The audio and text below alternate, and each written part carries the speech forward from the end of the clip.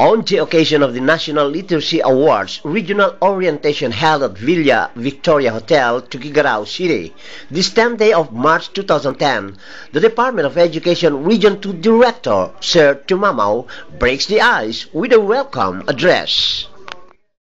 Especially the Hall of Famers from the South, puro tiga South noong 2008 about this.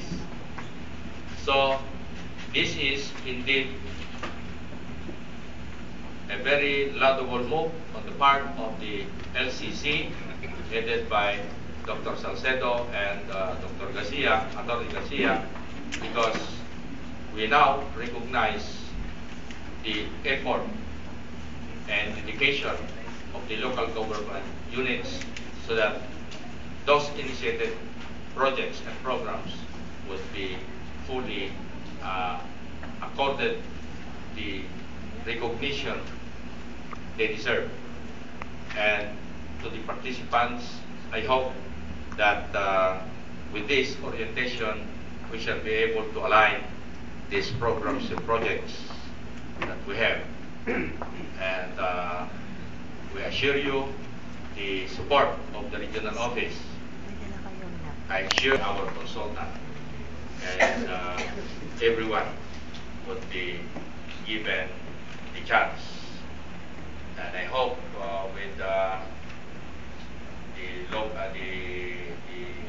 division, the BALS, the regional through Dr. Ano, we will give recognition fitting to the effort.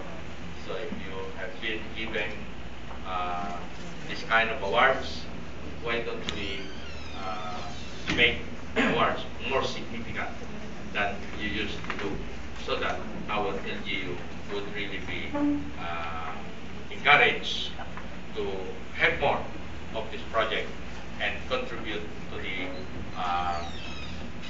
effort, to the commitment that illiteracy in the community must be eradicated. And that way, what Mrs. Clinton said, that it takes the whole community to educate a single American, then we can also say it takes the whole community of Filipinos to educate a single Filipino youth or Filipino child. So to all of you, welcome and thank you to our consultant.